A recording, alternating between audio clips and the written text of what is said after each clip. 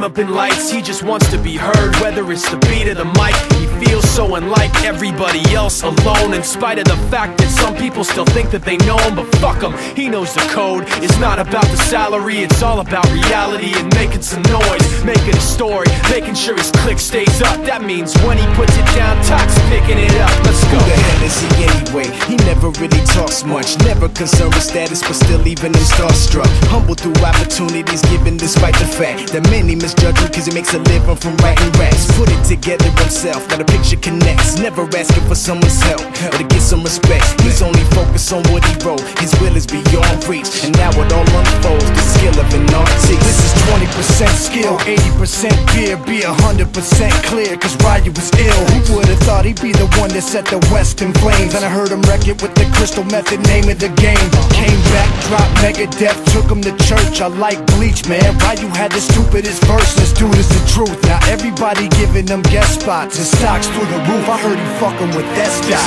This is 10% luck, 20% skill.